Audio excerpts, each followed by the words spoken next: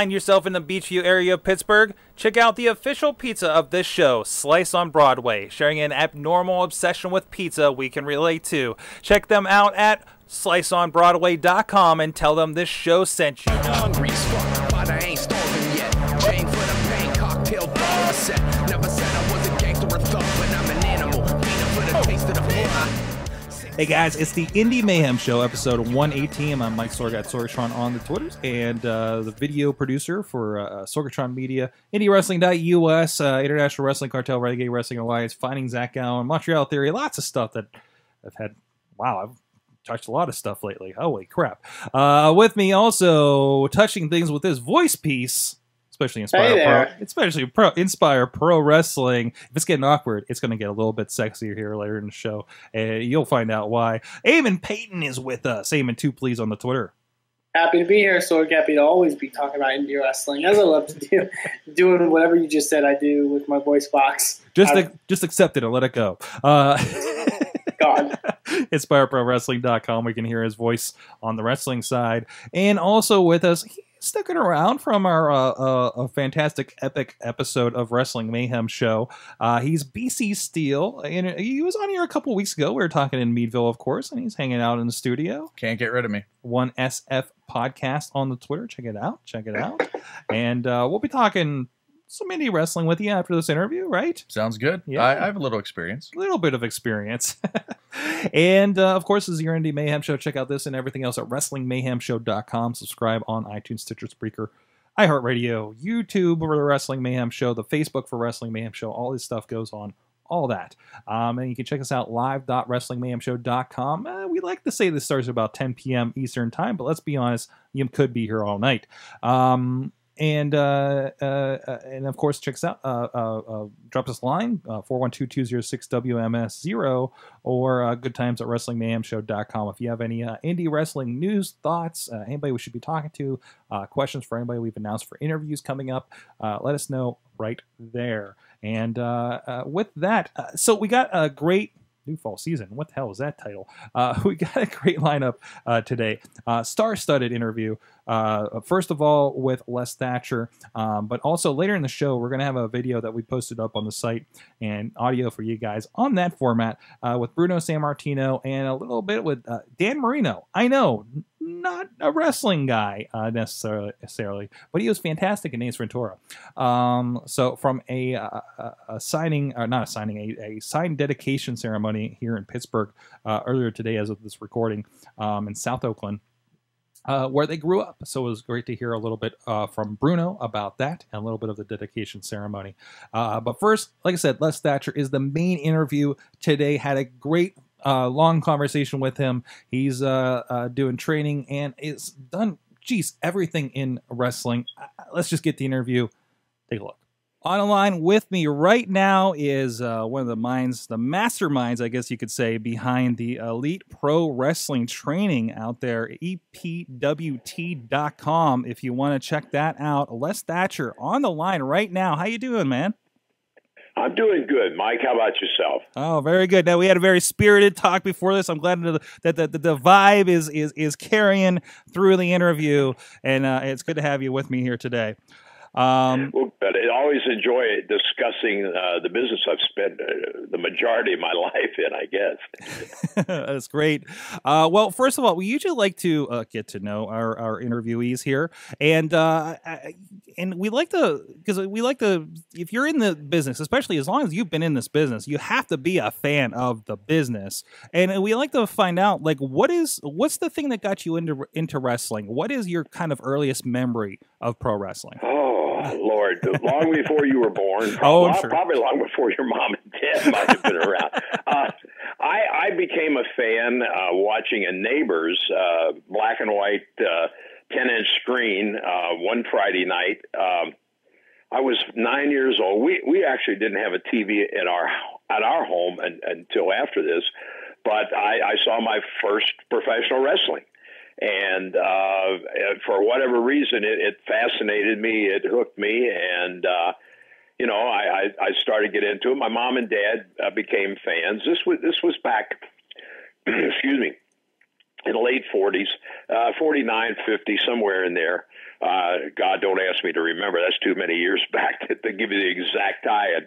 But, wrestling was so big on television at the time, mainly, wrestling, boxing, and roller derby, because they were in confined areas. And back then, TV cameras were so ponderous. They probably weighed 250 pounds apiece, and they were on rolling tripods, but it wasn't, the mobile handheld jobs that they have today. So wrestling, boxing, and roller derby were just ideal for television at that point in time. So we got a live show from here on Friday nights at Cincinnati's Music Hall.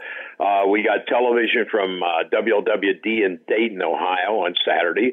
And through the week, we picked up Marigold Gardens in Chicago, St. Nicholas Arena in New York, Hollywood Legion Stadium in L.A., and we got Texas-style wrestling on, they called it Kinescope. It was the forerunner of film or videotape and that sort of thing. So, they talk now about, there's so much wrestling, on the air, but back then there was a lot of it too. And there was only 3 television channels that we had available to us. And if you turned one of those channels on at, say, 1 a.m., if you couldn't go to sleep, all you get was a test pattern. It was TV was off usually by probably by 11 o'clock in the evening. Well, that's awesome. That's awesome. So you had a pretty vibrant, because I know, I've been looking lately at a lot of what Pittsburgh studio wrestling was and what was coming up through here. So Cincinnati, like you were close to a lot of hotbeds, kind of in those days. Yeah, Al Half Promotions out of Reynoldsburg, Ohio, which is basically a suburb of Columbus, was one of the biggest promotions of the time.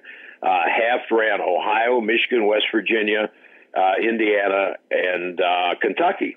And again, I never worked for the Al Half promotion, but in talking to, once I broke into business, talking to guys that I'd seen wrestle or had worked for the Half operation, they were running 2 to 3 towns every night. And he had on his roster, I guess, 70, 75 wrestlers at all times. So, and of course, we're talking about, all the different televisions that I was able to see. It also, Half at one point or another brought virtually every one of those wrestlers from Chicago, New York, L.A., Texas, wherever, came through this area. And so eventually they ended up in Cincinnati on a Friday night. Awesome. So how did you go from, much like where a lot of us are kind of watching on TV and especially these days absorbing maybe too much wrestling? I don't know, it can never really be too much at this point, but if you're a big enough fan. But what made you move from being a spectator to actually getting involved with it?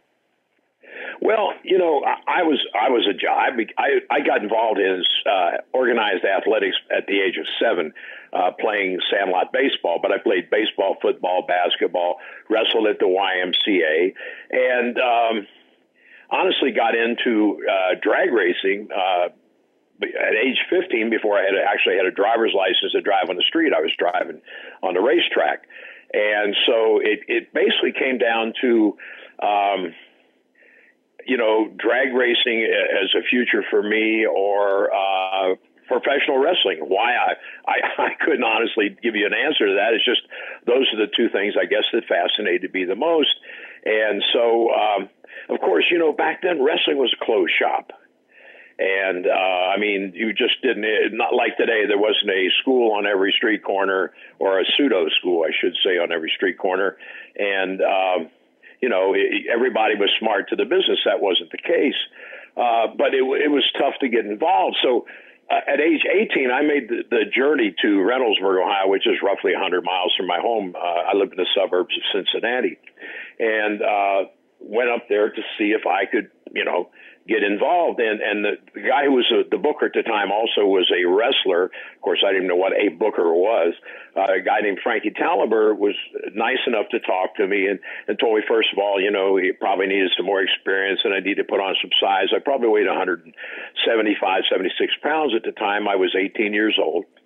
And so it was just like, sort of a dead end. I didn't know what to do. I knew it was what I wanted to at least try, but how is this going to happen? I mean, again, it just, and looking back, I realized too that them not allowing me to break in there was probably saved a lot of wear and tear on my body, because they had some of the greatest shooters in the business at the time, all working for Al Hepps, and I actually met some guys and worked with some guys later on that had broken in there, and it wasn't an easy haul. But anyway, I was an avid reader of Wrestling Review magazine, which was the big newsstand publication of the times.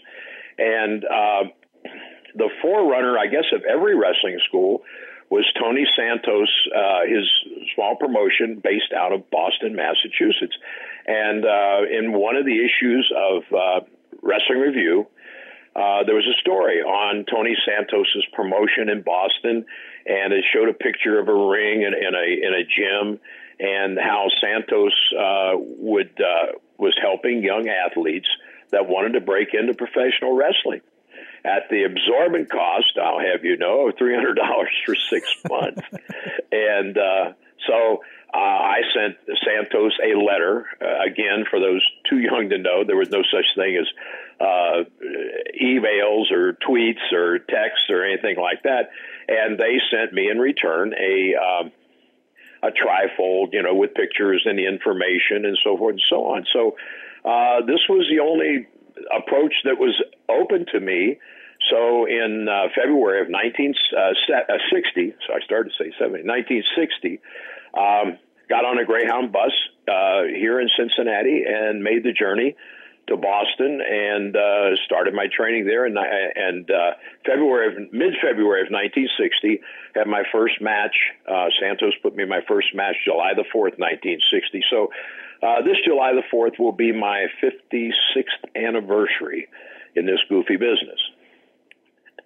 Wow. And you've I think, as most great personalities in the business have really kind of become a chameleon. You've been behind the mic. I saw you were actually part of the first edition of Worldwide Wrestling Federation's magazine, which I believe eventually becomes what we know of recent years as WWE Magazine, right? Yeah, well, that came about. That was the first time that Vince and I ever worked together in any capacity. George Napolitano, who still does wrestling photography, lives in Brooklyn. I had done a similar magazine, basically using the same printer, same artist, and same format. I had originated the format with Jim Crockett Promotions in Charlotte, and we actually did the first all-color magazine, the first with a theme center, or first with any kind of centerfold, but with a theme centerfold. And we used an artist rendering for our covers. We just didn't use photographs. So Vince had seen this. He and George got to talk, and they contacted me. So, I did the first WWWF, if you happen to have a copy of that. And you look inside, you'll see that it's published by LT and Associates, which LT would be myself and Associates would be whoever the hell happened to work on it at the time. But George did they came up with the rough idea of what they wanted to do in terms of content, who they wanted on the cover. And George would send me photographs, and the young lady that I was dating at the time, she and her sister and I would spread all this and the rough stories out on my apartment floor and put the layout together. And then I used the artist and the shop in Charlotte that I'd used for the Crockett magazine to do the WWWF magazine. So I was the originator and the first guy to deal with Vince in magazines. Awesome. And of course, as I mentioned briefly, you had a period of commentating with, names that everybody knows like Jim Ross, Gordon Soley. We actually talked with the daughter of Gordon Soley around a book that was being released several years ago on the Wrestling Mayhem show, precursor to this. Did that seem like just a natural fit? Did just your abilities on the mic just kind of transfer over and your knowledge at that point? The funny thing is, several things that I've done in the business have I've fallen into them in a way. I was always a frustrated disc jockey. This would be back from the Wolfman Jack era, I always thought I wanted to be a rock and roll DJ. And I did some announcing. I mentioned drag racing, and one of the car club that I belonged to here in Cincinnati, we were part of a timing association that built the first drag strip in this area. And I did some of the tower announcing there. But how I got involved with the actual wrestling announcing was a guy that had been my next door neighbor in Charlotte, Rudy Kay, started promoting the Maritime provinces in Eastern Canada. And he invited me up for the second season to wrestle there. And which, I went up and started wrestling for Rudy. And so as it came about, his announcer was originally from Toronto and had a death in the family. And so we lived in Moncton, New Brunswick. We went to Halifax on Tuesday, wrestled Halifax on Tuesday, did our TV in Halifax Wednesday morning, and then went to St. John's, New Brunswick for the Wednesday evening show. But anyway, so Rudy calls me one Monday before the show in Moncton and just starts shooting the breeze with me. And finally he says, you were talking about, how when we were on the road, you were talking about this and that and the other thing. And you said you might like to try commentary, once you're done wrestling. And I said, yeah. He said, well, be sure to bring your suit and tie with you to Halifax. And I said, why? And he said, well, because you're going to be our announcer tomorrow or Wednesday in Halifax. And the K's, Rudy and his brothers, were all noted for their ribbing. So at first I thought, yeah, right, sure, this is just a rib. But he convinced me that it was not. So going in cold, I'd been interviewed on shows here and there, and this was in 1970. And but back then there were no teams of announcers. It was just a announcer for the most part, and sometimes a wrestler would come out and sit in.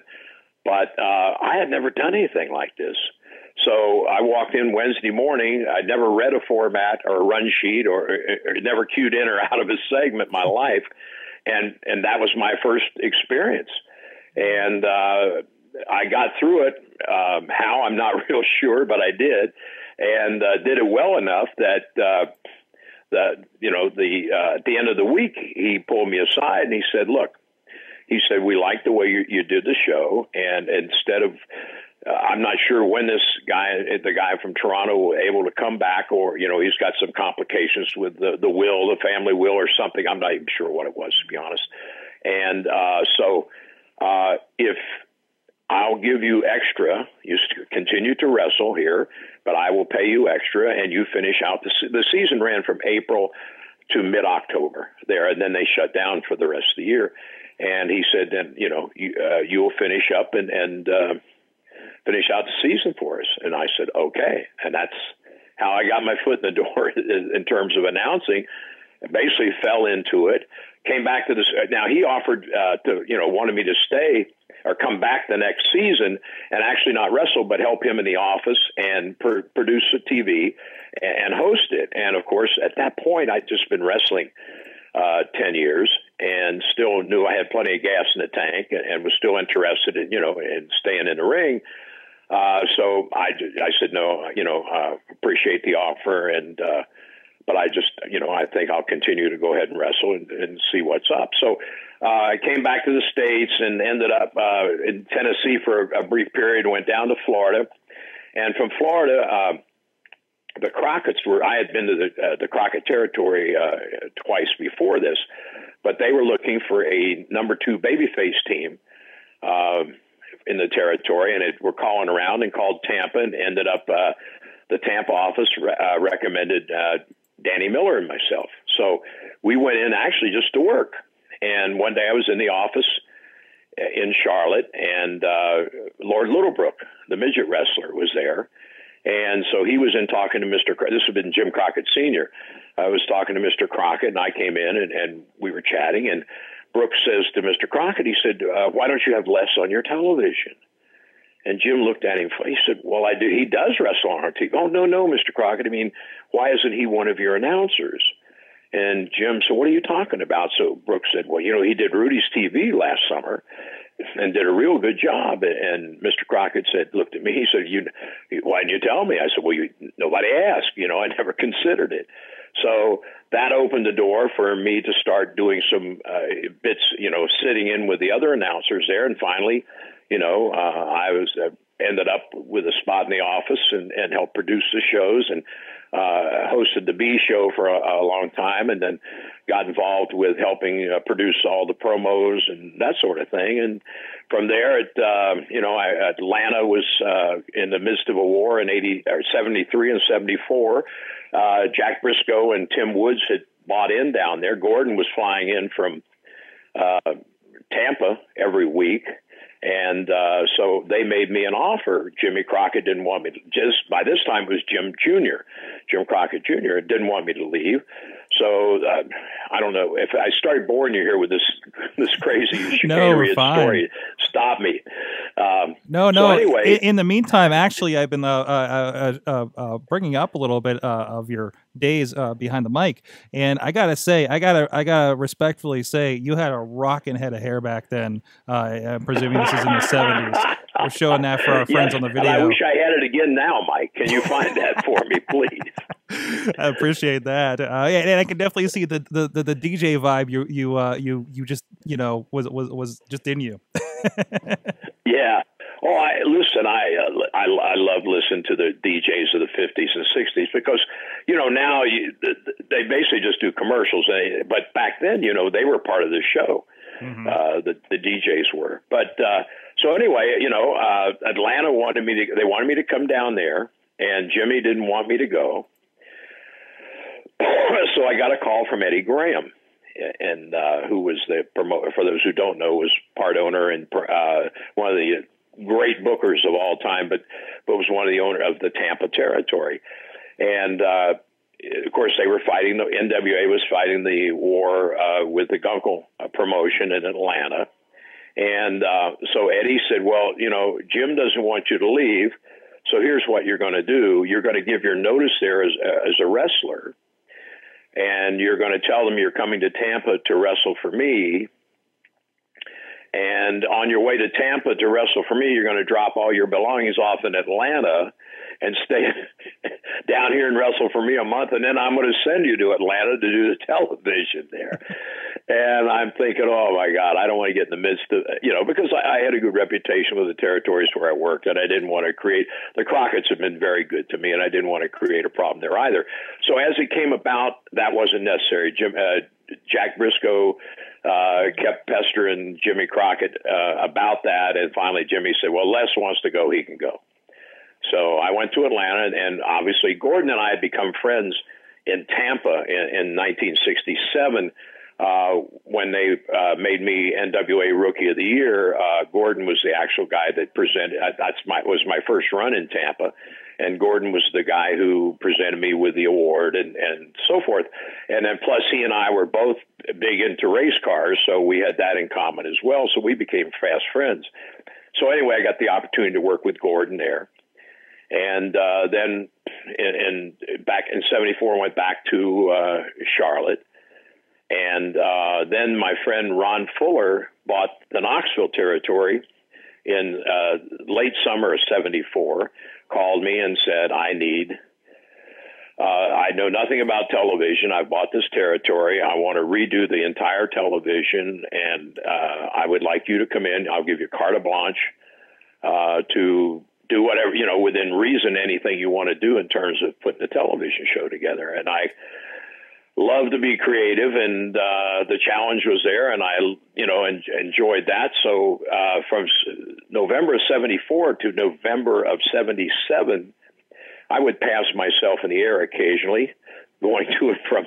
I'd start the first of the week in Charlotte, and we'd put together our TV on Monday. I'd wrestle Monday night, and Tuesday we'd go to be in Raleigh to do all the promos and the TV shows on Wednesday, and possibly wrestle Thursday. Friday morning, I got on a plane, flew to Knoxville. Ron would pick me up. We would go right to television for Knoxville Saturday morning, wrestle Friday night, do the TV, produce and host the TV Saturday morning, wrestle Saturday night. He put me back on the plane Sunday. And that's the way I lived from November 74 to November 77. So, like I say, I pass myself in the air sometimes. Oh, there I go. Here I come. I'm not sure at this point in time. And so then finally, Ron wanted me to move up to Knoxville and help run the operation, which I did. And then he was, it was sold to Barnett, and I worked with Jim. Well, that's where the name Thatcher came from. Excuse me, Jim Barnett gave me the name Thatcher, so anyway, that's kind of how the whole thing started, and then I continued to burn all these. That I can not only at both ends, but in the middle and a couple other places too, until 1980 when I thought, okay, enough's enough. Physically, I felt that I had pretty much done in terms of in-ring wrestling everything and anything that, I was capable of. And I realized I could handle, do the television production and that sort of thing. And, so in 1980, I decided to hang the trunks up and stuck strictly to the TV until I got involved with training, which came up in the early 90s. Wow. Well, let's get into a little bit about the training. For those who don't know, you've been attached to some pretty decent names here over the years, include being a part of their training, including, of course, Dean Ambrose, who's making a name for himself these days on WWE television. Other guys like Eli Skipper, my list has escaped me here, Johnny the Bull, Shannon Moore, Shark Boy, BJ Whitmer, Matt Stryker. You've been doing this for a while. What is kind of philosophy for training for you? Well, to me, Mike, I realize there's the ever change. There's more comedy in this business, and I won't say good comedy because most of it isn't, and more acrobatics. But the fundamentals and the foundation of this business, I don't care if it's 1950, 1970, or 2016, the fundamentals and the foundation are still the same. Right. And so to me, it's putting the proper foundation and fundamentals into an athlete before all the other stuff, Carl Anderson started with me. I know somebody was mentioning when he and Luke made their first appearance 2 weeks ago that he was more a technical wrestler. And I said, thank God. But it's true that,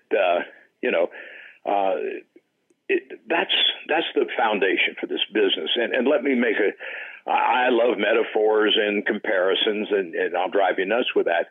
But a movie, a dramatic movie that won an Academy Award in 1950, and the movie that won the best drama this year in 2016, you're going to find that obviously the one's probably black and white, one's in color. The verbiage will be different. The costuming will be different. Technology will be different.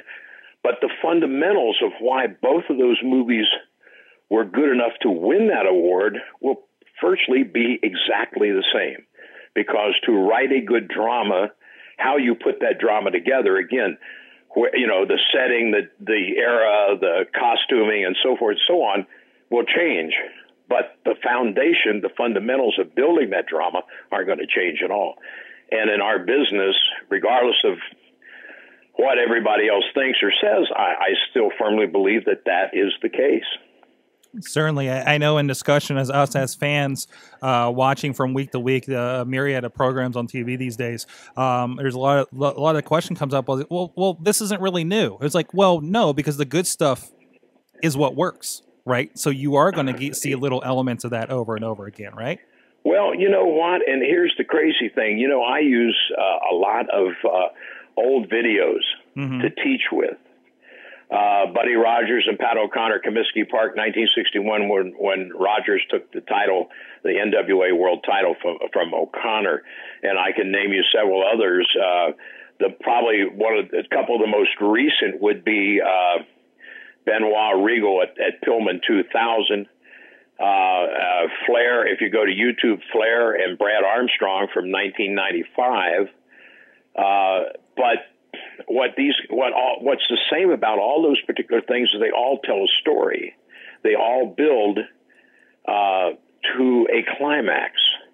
Again, with a lot of young, I make a joke out of it, but I say that with a lot of young people, I use sexual references because a lot of young men might get bored with technicalities, but the minute you throw the word sex out there, you got their attention. What did he just say? What's he talking about? Sex? A good wrestling match and good sex are similar in as much as they both start with foreplay and should build to a climax. It's that simple and that hard all at the same time. Certainly. It needs to be that story told in the long run there. Well, you mentioned a little bit about how, you're kind of traveling into the business and finding a school and how it's so prevalent. I can think of 2, maybe 3 schools as it is in this area here in the Pittsburgh area. We also have about, 6 promotions last I checked. But do you think that there's too many of these schools? Is it too easy to become a pro wrestler at this point? Yes, and yes. Now, listen, when I say that, I don't mean when 56 years ago, when I went to Boston, it was a closed shop. And to be very frank and honest, they handed me my ass for a week or more to see if I was going to stick. And as I mentioned, I started my training in mid-February of 1960. My first match was July the 4th of 1960. When they smartened me up actually sat me down and smartened me up to the business, the morning of July the 4th, 1960. Yes. Wow. So I wasn't actually told. I mean, I started to kind of figure things out, but you realize, too, that with the veterans back then, if you'd open your mouth, somebody would have stretched you and proved you were full of crap, right? Mm-hmm. So you think this is not real? Check this out, because there were a lot of, my friend Jimmy Cornette has a great analogy. Back in the day, there were a lot of tough guys that never hurt each other.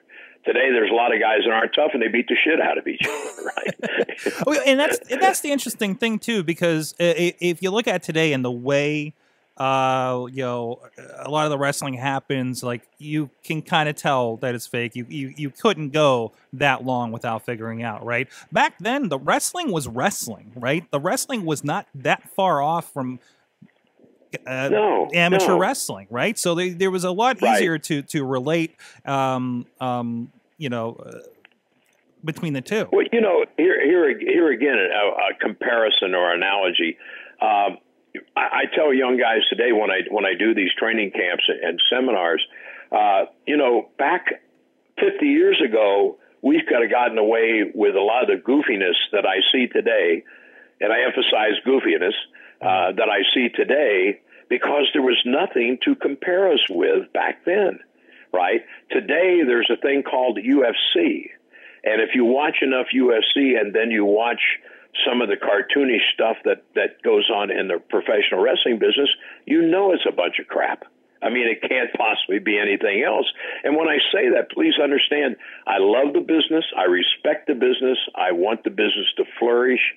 But I honestly, truly believe, and this is not the musings of an old man who's bitter because he can't do a quadruple somersault, that our business has got to turn it down just a little and get back to the fact that the other thing that always drew a lot of money over the years was getting the fans emotionally involved. And I don't mean chanting your catchphrase or whatever.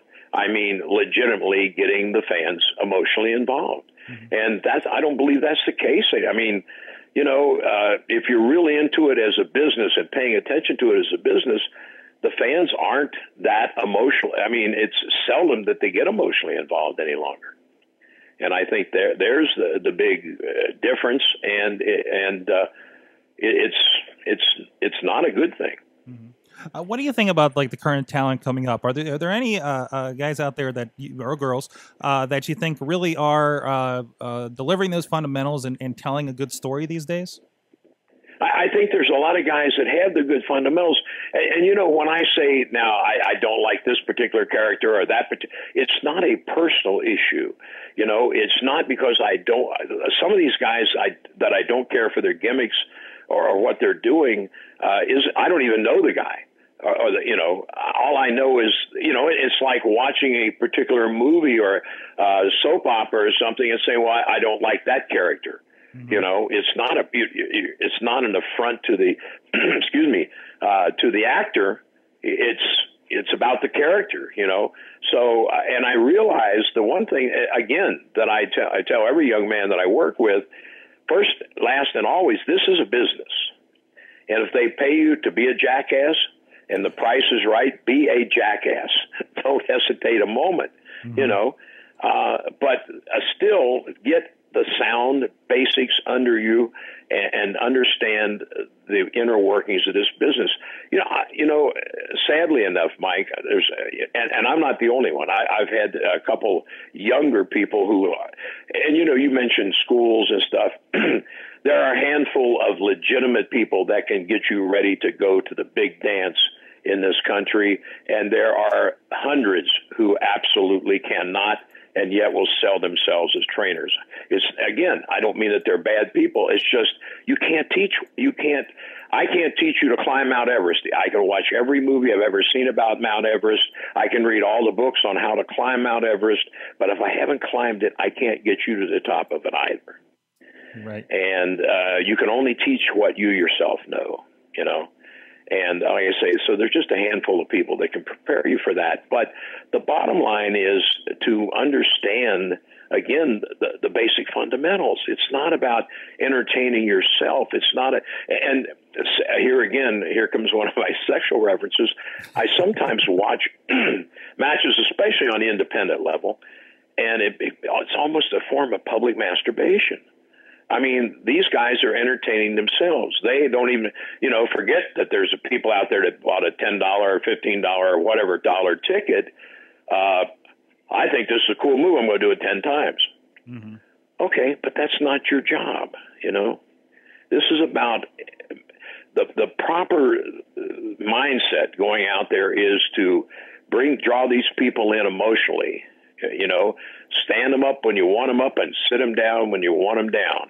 And again, the young people today, because of the nature of most people are relatively smart, that our business is predetermined, that it is in a great part a show, but still, the idea is to suspend their disbelief.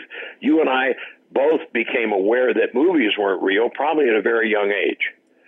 And but still, a good bad guy in a movie or a good script will draw you in. I don't know if you ever were a fan or ever watched Dallas, the original, or the reincarnation a couple years ago.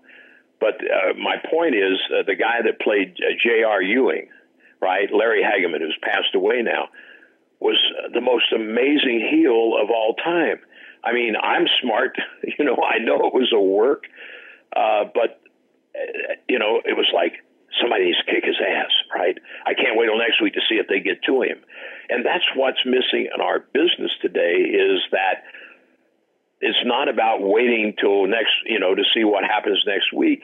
And again, because people are relatively smart to our business, your strongest weapon, if you are a performer, is the element of surprise. And I'm sad to say that for the most part, the shows I watch today, there's no surprises there. You kind of know the finish before you see you know, if you don't know the finish, you realize that, okay, this is going nowhere. A bad example or a good example, I'm not sure what you'd call it.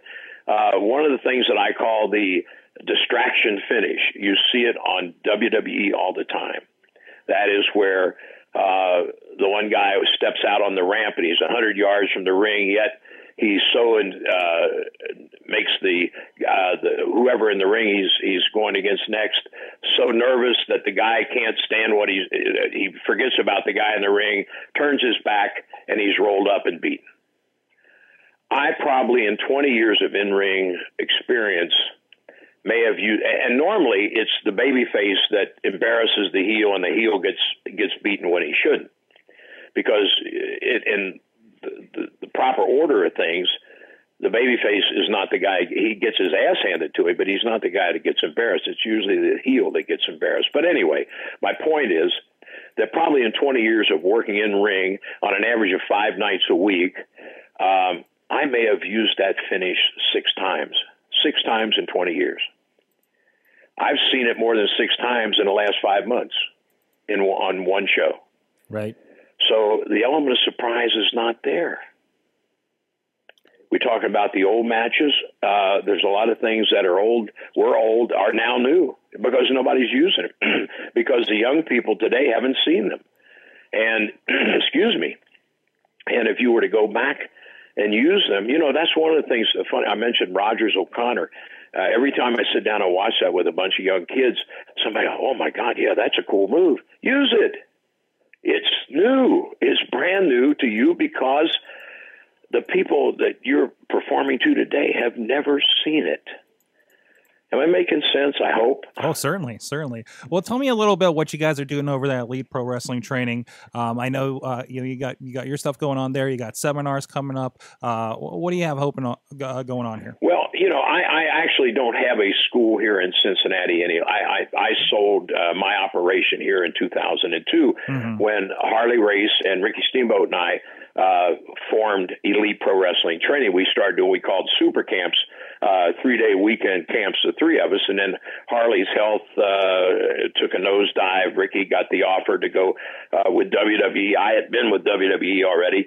So anyway, so I do 1-day or weekend training camps for independent promotions around the country. And they consist of virtually, a normal weekend is I'll go in on a Friday. We'll do a Q&A session on Friday evening, and then start training Saturday morning, 9 a.m., break for lunch an hour. If there's a show that night, obviously, depending on the time of the show and the proximity, we may quit training by 3 or 4. If there's no show, we'll go to 5. Sunday, the same deal. And then I'll usually leave and come home on Monday. But we cover in-ring psychology, conditioning, tag teams, single matches, pacing, telling a story. One of the things that I find, especially on the indies, you can't learn this business. I think one of the reasons there's so many great workers that came from our era, the 60s and the 70s, is because we worked every night. I make a joke of it, but I say, you can call me at 3 a.m. and call a spot over the phone. I'll jump up and run it. It just becomes second nature. And that's what this business has to be. You have to do it repetitively over and over and over to get to where it becomes second nature. And so the indie guy, first of all, I don't care who's the trainer, where the school is. If you're not training, and if you're not in ring at least 3 times a week, you're pretty much wasting your time. If you're wrestling once a week or once a month, you are wasting your time because you can't develop your timing, your in ring. Never mind your gimmicks and your music and your hand signals and all that craziness. That's the last thing I'm concerned with. And the biggest thing I find is cardio. And realize you're in a serious. If you're out there seriously trying to perform and call the majority of the match in the ring, which is the art of our business, you need to have cardio. Your brain operates on one ingredient. It's called oxygen. And I know this from being a young wrestler and what I call green guy's disease, where you're trying to do 10,000 things all at once, and you end up blowing yourself up just out of nervousness, if for no other reason. And so I find that so many of these guys, I do cardio drills at these things. And if you have a trainer, if you have a school, I'll work with him, and try to make him better too. But the thing of it is, everybody needs to be in cardio shape. And that means you not wearing your blue jeans and a heavy sweatshirt to cover your belly. And I'm being facetious here, obviously, but that's part of it too, Mike, is if you're going to play part of a basketball player in a movie, it's a good chance you should be 6'5" or better. One of the things that intrigued me as a kid, or even as I got older, in following wrestling was, wow, I hope I never meet that guy in a dark alley. You look up at the ring and you see this guy who intimidates you. And sadly enough, there are times that I watch some of these guys in ring and I think, fight them, maybe turn them over my knee and spank them, because they look like my 12-year-old grandson. So, it's a visual business. It's an image business. So never mind that you can do quadruple somersaults or you can do 45 super kicks or whatever your shtick is. Do you look like you can whip somebody's ass? No. Well, then strike one, So there's more to it than just having, hand signals and a good music, entrance music, and I've got this great gimmick. Rip Rogers, who is a hell of a trainer, who's been the head man at OVW for Danny Davis for years.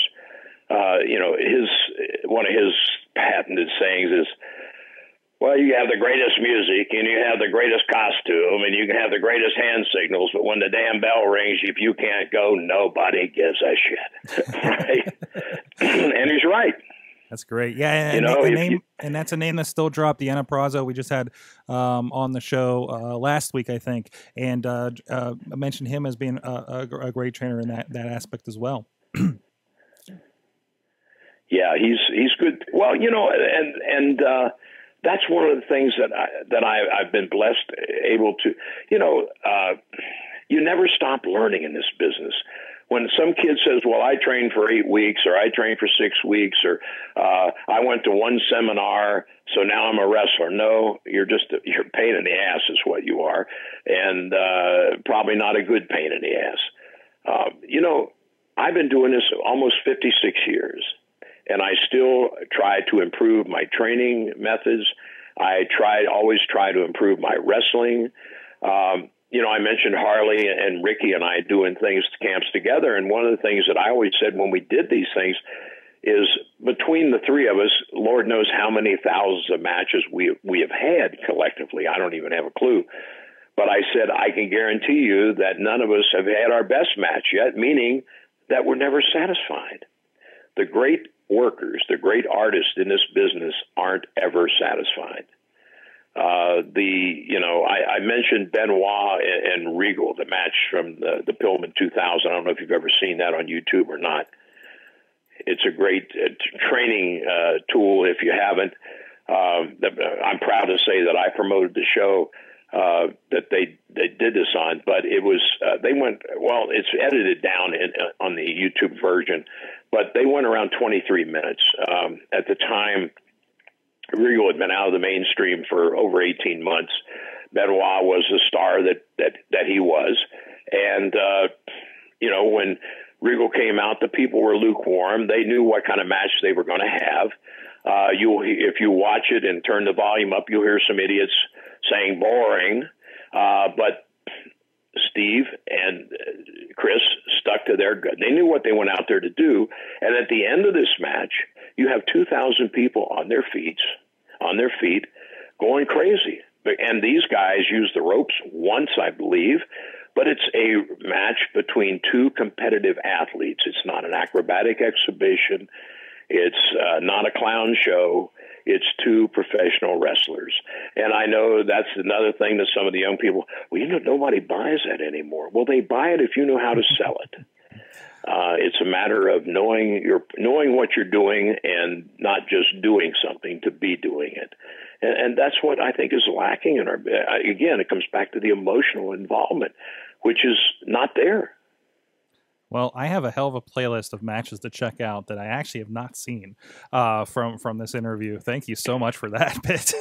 Let me give you seriously. And what you'll see with all those matches, Mike, are stories, right? And to me, two professional wrestlers are a walking, talking book. And a good book has a beginning and a middle and an end. and it builds to something, you know. In other words, to me, if you and I are going to work a match, and if I'm putting you over, first of all, we need to know how you're going over. If you have a finish hold, and that finish hold means you're going to submit me with my arm, then you should be working on that, or trying to get to that arm and working toward that arm through the entire match. That's so if we're going 10 minutes, we're going 20 minutes, or we're going an hour. You know, we're building to that story. And the other thing is that if, let's say we're going 15 minutes, and you're going over, well, then you need to give me probably 65 or 70% of the match. Why? Because then you've beaten somebody. Mm-hmm. If you just dominate the match, then what have you beaten? You know, I think one of the biggest sins I see now, and it happens on major television as well, and it's a case of monkey see, monkey do, but it's, you know, you fire up, get a comeback in, and then turn your back on your opponent. Let me tell you about my friend Harley Race. If I'd have made a big comeback on Harley 40 years ago and turned my back on him, I know what I would have expected when I turned back to face him.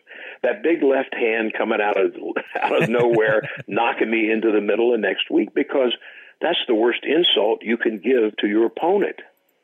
Because if you turn your back on him, it's like saying, this guy is crap. I don't even need to face him. I've got his, you know, he belongs to me.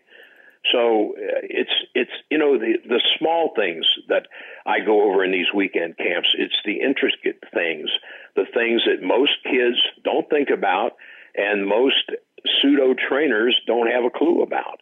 And that's not, I don't mean that as an insult. Again, you can only teach. You know, I played a little high school basketball.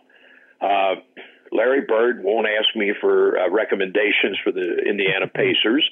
I can't get you ready to go to the NBA, but I can teach you how to dribble, you know. And most independent trainers who have never been to worked a major company or worked with, you know, with top stars, that's, I mean, again, I don't mean it as an insult. It is what it is, you know. I can teach you a little basketball because I played a little. I can't get you ready to play at a college level or a professional level. And most of your independent wrestlers can't get you ready to go to a major company and know what to expect because they haven't been there. Awesome. So tell me what's coming up. Where can people find everything that you're working on, and maybe even some seminars if you want to plug them? Well, yeah, you can. First of all, you can reach me at les@epwt.com or lesthatcher@zoomtown.com. Those are my email addresses. If you'd like to see testimonials for some of the wrestlers I've worked with or helped develop themselves, or some of the promoters I've worked with, you can go to the epwt.com website and click on the testimonials. Currently, I was in New Orleans for a weekend camp for Luke Hawk's Wildcat Sports. I was just down there a couple weeks ago. I'm working on, I don't have dates locked in yet. I'm working on a promotion in Virginia, another promotion in Northern California, one talked to a promoter in Ontario. But for sure, July the 30th, George South and I are doing a one-day camp for Why We Wrestle at the Church of Southern Wrestling in Cornelia, Georgia, which is the old Anarchy or NWA Wildside building. And then one of the things that I've been doing every year for the last few years and really enjoy is from August the 4th through the 7th, myself, Tom Pritchard, Rip Rogers, Nigel McGuinness, and hopefully Lance Storm, if he's able to make it, are doing a 4-day training camp at the Mid-Atlantic Legends Fan Fest in Charlotte. And you can go to their website and find all. But it's a 4-day camp. We train morning and afternoon. There are shows. It's a great place for young people to network, you know, to get to know there are promoters there watching these guys, and the whoever is by the trainer's pick. At the end of the 4 days is pick the best trainee in the camp receives the Reed Fleur Memorial Scholarship, which is a $2,500. Now that's nobody's going to give you $2,500 to go out and spend on a new car or something. But the way it comes is if you're using it to go to, like, say, Harley's Noah camp, which happens in Missouri, or you need wrestling boots, or you show them receipts, and and they pick up the tab to a total of $2,500. And so those are some of the things that I'm doing, and I am open. I have open dates. I love working with young people. It's my passion. It's who I am. It's what I do. And I make no guarantees, but I can pretty much say that I feel that if you bring me in for a weekend and your people will open their ears and listen, I can make them a better wrestler by the time I leave. There you go. Thank you so much for letting us pick your brain here for a good while, a few minutes here. Check them out. That's epwt.com. Les Thatcher on the Twitter as well, and everything else. Thank you so much for joining us.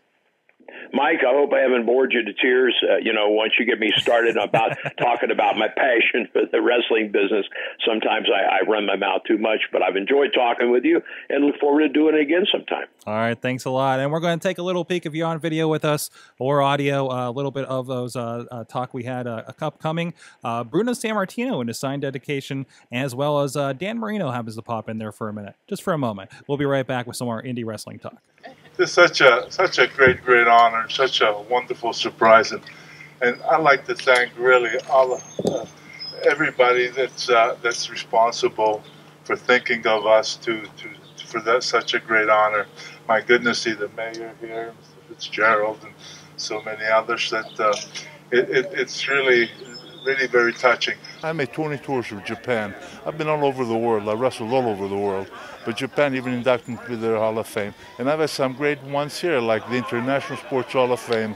I was inducted in that, and WWE Hall of Fame, and Professional Wrestling Hall of Fame, and Italian American Sports Hall of Fame.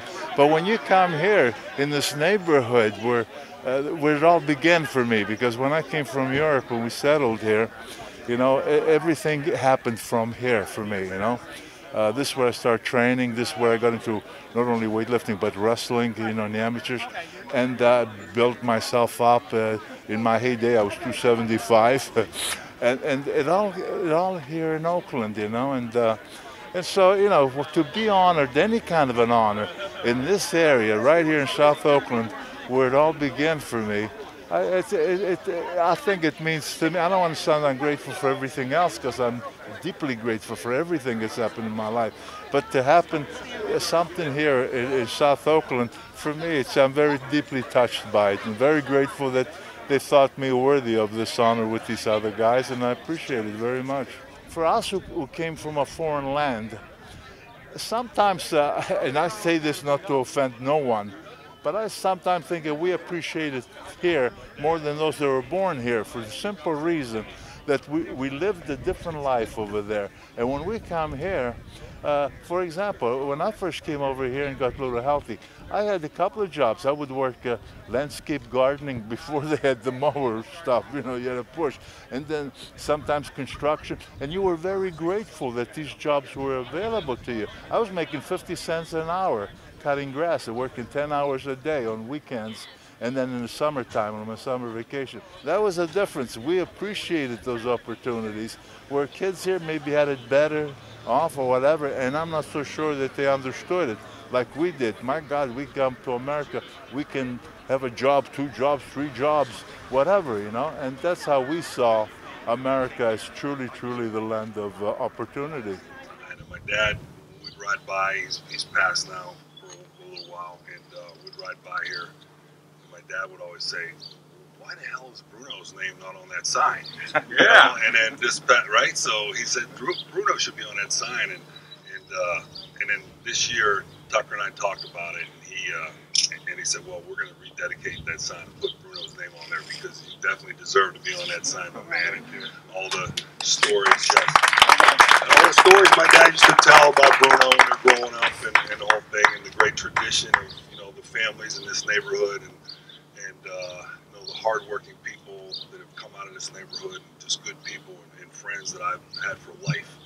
Danny Marino, his dad and I, we were good friends from the time I came over from Italy. We went to school together, we were good friends. Of course, when he had Danny, I mean, the kid was a good player as a young boy.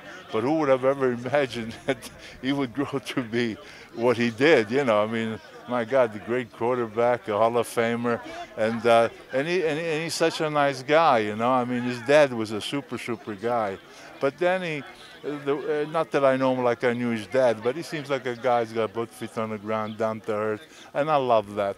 I love when somebody is successful, makes it to the top, let's say, but yet he remains humble, you know. We were just regular kids over here. We didn't come from wealth. You know, none of us hardly had anything. My poor dad worked in the steel mills, and he was trying to help family in Europe, you know, his brothers and sisters and that. So we never had nothing, and we appreciated the fact that over here in Oakland, we had the opportunities to work and then to find your way. Like in Marino, football with me was weightlifting and wrestling. But you know, we saw those opportunities that were over here. We took advantage of them, and I don't know if it's any different from any other person who succeeded elsewhere. But Oakland, to me, Oakland was always very special and always will be very special. All right, thanks once again to Les Thatcher and Bruno for speaking with us, and Dan Marino. Actually, he was a really nice guy and actually let me get a very awkward selfie so I can poke fun at my Buffalo Bills fan father-in-law. So that was fun. A great time there with all that stuff. It was a great day of talking to legends, and that was cool. And now, so. There was a really interesting angle that Les Thatcher talked about describing matches as sex. Absolutely. Right? And it was funny because earlier on the Wrestling Mayhem show, and after we had recorded the interview, BC Steele here of the IWC, International Wrestling Cartel, not that other one. Not the watches either. You made the bane of my social media existence when I'm typing stuff in. But you had made a random reference to like wrestling angles and wrestling and sex, which echoed what Les said in that interview. And I can't believe we're doing this on the show, but I'm going to let you go further with that. You said you had a really good kind of explanation of this and how it goes right and how it goes wrong. I do. And shout out to everybody that asked me how long it would take me to get graphic on the show. But now watch it. This is not necessarily the graphic of the two shows. There won't be diagrams. And this is also going to be tagged with two legends of wrestling. There's not going to be diagrams and things like that. But when you think about sex and wrestling, they both have one thing in common, that they all build up to the finish. That is the main part of wrestling, whether it be an angle or a match, it's the finish. Right. So you don't want to get rocking and rolling in there and the finish comes in 2 minutes, because I was going to say the people watching would be unhappy, but that in one of those, hopefully there's not a lot of people watching, or maybe there are, but the people involved, put it that way, may not be as happy if it's a quick finish. And it's also more pleasurable to those involved if it goes longer. It builds anticipation, and that's how a match can go. For example, the match that I use as an example is an Iron Man match. If you think Shawn Michaels and Bret Hart, not saying that their match was like relations, but they built up because they had an hour to go. They didn't rush in. They took their time. They made things matter. And sex and wrestling have a lot in common, because if you're somebody that goes in and gets to the finish right away, you may not get another opportunity. Where if you're somebody that takes your time and things matter, and anticipation builds and builds and builds, when you finally get to that kaboom moment, it's like, wow. And then you come back down from that, and then you're ready to go again. And that's not just matches. That's how you pace a card on a show. If you'll notice, WrestleMania, when women's wrestling was not a focal point, they would have that before the main event, so you could come down before you would go up again. Because in sexual relations, man, it's really hard to kind of watch what I say there. But during that and in wrestling, you can't be here all the time. It's peaks and valleys. Yeah. So you can't always be on top. You can't always. This is a legitimate conversation. But yeah, I know you're catching yourself. It's a legit question. You can't always be on top. And when I talk to young kids and I try and explain wrestling, getting past the, well, he's just a manager, what does he know about it? And sometimes people look at me and say he's him. What does he know about the other part that we're talking about? It's if you watch enough wrestling and you think about the analogy, it makes a lot of sense. Mhm. So watch an Iron Man match, watch a WrestleMania match. They don't go right into the finish. They tease it. They tease this finisher. They tease that finisher. And maybe you think it's over. Nope, it's not. They're going to go and do something else. So it does sound graphic and it might sound a little perverse, but there is a huge correlation between good sex and good wrestling. And there's a correlation between bad sex and bad wrestling. That's the cleanest I can do that. That is the absolute cleanest that I can go with that. So, Eamon, I know you've been around a lot of probably both the good and the bad of the wrestling. What do you think about this match? Not as much as the other thing. No. Yeah, I mean, I agree with that statement completely. And I think that's a lot of, I don't know if it's as much the opinion of people now, but I think indie wrestlers had that stigma for a long time of being the guys that didn't really understand those concepts, of the fact that there's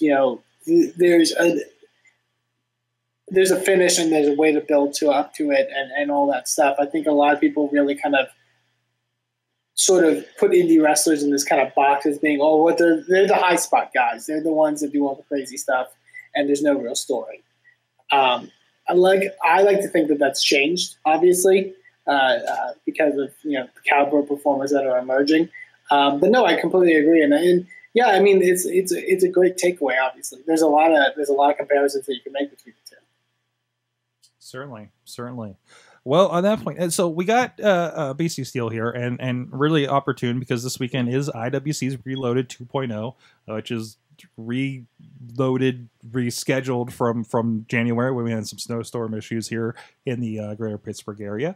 And it's a really interesting concept, and I don't know if you happen to be in attendance or anything for the first Reloaded, but it's a concept that outside of Taboo Tuesday, I haven't seen anything like this in indie wrestling, and I know you're going to be a part of it, of course, in the corner of Chris LaRusso. Absolutely, and it's unique because you think of the unknown in wrestling. You think of Lethal Lottery. I know it's kind of dating it. And you mentioned Taboo Tuesday, and that's what it is. You don't know what's going to happen. You know guys involved, Chris LaRusso being one of them, but you don't know what's going to go from there. So it's that excitement, the excitement of the unknown, if you will. Mm-hmm. And say that basically the concept, even like Chris LaRusso, as we said, is going to be in a 4-way Super Indy 15 qualifying match, and he doesn't know his opponents are. There's the reset button, and the first match of this, the first one was Virgil against Corey Futuristic for some reason. The big one that we do know is Dylan Bostic, friend of the show, taking on Billy Gunn. Yes, that Billy Gunn of the badass variety. And of course, Deonna Purrazzo is making a lot of big name for herself in women's wrestling. TNA, NXT taking on Britt Baker in a quasi rematch from Meadville. And of course, every title on the line, IWC World Heavyweight Champion DJZ of TNA. The fraternity who we talked to at Clearfield. We're going to have that up here in a couple of weeks on the show. They're going to be taking on mystery opponents, and it's not usually a tag team either. It's usually it could be anybody teaming up. It could be Virgil and Corey Futuristic. Wow. Yeah. Wow. And of course, Andrew Palace, a Super Indie champion, taking on a mystery. It could be you, BC Steele. If I go out there in my spandex, the divorce rate's going to go up. Men will be going home without their wives. That's all I'm going to say. I'll let you read between the lines there. It's a fun night. It's interesting to go into a wrestling show. You don't get this as much anymore, where you go into a wrestling show where you don't have an idea what you're going to see by the end of the night. So a really cool concept that the Justin Plummer era started with. Good to see it's coming back. And I believe there's also going to be there's going to be a seminar with Billy Gunn as well. Go to IWC's Facebook page, and they have information on that as well. If you are a wrestler looking for, as we were talking about training with Les Thatcher earlier today, but that's an option for you guys as well. Get out there in front of as many of these guys that have been to the dance as you can if you're a wrestler or you're a referee even. people are still. It's interesting to see the people responding to the refereeing 101 that we did with Jimmy Cordero several years ago, because it's an integral part. I love somebody. I think I mentioned that project to somebody a couple weeks ago. Somebody that's not in wrestling, but like, really, referees, what the hell they do but stand there? I'm like, well, they're not doing their job if that's all they're doing. And I was like, no, they do this and they do this and they orchestrate and they communicate and this and this. And I was completely breaking the kayfabe wall with somebody. that was just what you see when that and he goes over here and he goes over there. Yeah, he just delivered a message between the like that kind of stuff. Like it really opened my eyes, and now that helps me as a video person. And then and you as a manager, like, what does the manager do? He just stands there at ringside, does whatever. It's like, no, you have a job to do. Right? Exactly, and that's the biggest misconception, that because somebody's funny or because they can look good out there that they can stand there. A manager or referee's job isn't to be a fifth ring post. I've seen that. Yeah. And I've unfortunately, when I started reffing, which you can see me in IWC wrestling in 0102, we'll get those uploaded. They might be on VHS. We'll have to copy those over. Find them, let me know. Hey, if you have them, contact Sorg. Yes. But it's a job that I don't think people understand the importance to it or understand the psychology behind it. Even with your job as videographer, Eamon is commentator. There's a psychology behind everything that's done, and it's a lot harder than just, oh, I saw it on TV, I can do that, no problem. Mm-hmm. So it's definitely something I don't think people understand what's involved with it, especially once they start learning it. It's like, wow, this is way more than acting like a fool on in front of a crowd. So right. Good DVD. If anybody hasn't, they should pick it up. I've seen clips. So refereeing 101. Yes, yep. yes. Good stuff. And Corderis was actually on the show a couple months ago. A really, really cool guy. Hey, and go ask him questions on Twitter, because he will answer you. Well, there he goes. Let him know. Like, so how was it really on the Indy Mayhem show? So Sorg said, no, you were guys. Eamon, anything coming up with Inspire? Are you guys gearing up for another show down there? Eventually, we kind of have posted stuff online. You can see of our event title, which will be Forever. We haven't announced a date yet for that, so I would suggest people check out our social media, follow us on there to get more updates when that comes about, and also follow us, or not follow us, but check out some of our video accounts, because our Splendor in the Smash event should be out very soon through there. So. Awesome. Hey, not only IndieWrestling.us, I know a little late this month, my fault, but IWC RWA is also on Smart Mark Video. I just kicked over the last two IWC shows, so they should be on, if not already, very, very shortly. So thank you to the guys over there for helping us get the shows out there too. Really good. Everybody's getting this stuff out there. It's good to see all the Pittsburgh names, RWA, IWC, VOW, alongside Inspire Pro, getting out there on Smart Mark, where it's the place between them and Highmark. Wow. Sorry, I have an issue with my health insurance. High Spots. But we'll also carry IWC DVDs, by the way, too. So thank you so much, guys. Great hanging out with you guys. Eamon Paton at Eamon2, please, InspireProWrestling.com. Yes, indeed. And, of course, BC Steele, the 1SF podcast. Which is in its... What are you pointing at? I'm pointing at the little... Wait, hold on. Oh, wow, yeah, that looks... Yeah, right there. Right there. There's where the moneymaker is, down there. You see that? Yeah. Right. I thought we were still in our sex vibe from earlier. But and, of course, Indy Mayhem Show. Check out WrestlingMayhemShow.com. Subscribe to us on all the places. Let us know your thoughts. Good times at WrestlingMayhemShow.com. Not that Impact Bell Watch. What the hell? I'm hitting the wrong titles all night long. Good times at WrestlingMayhemShow.com. 412-206-WMS0 at Mayhem Show on the Twitters. We'll see you guys next time, and please support Indie Wrestling. Animal, for the taste of the floor. Sick, you know how I act now. If you got a problem, come and see if I'm a back down. Act wild, steady sipping Jack now. Show is a member of the Sorgatron Media Podcast Network. Find out more at sorgatronmedia.com.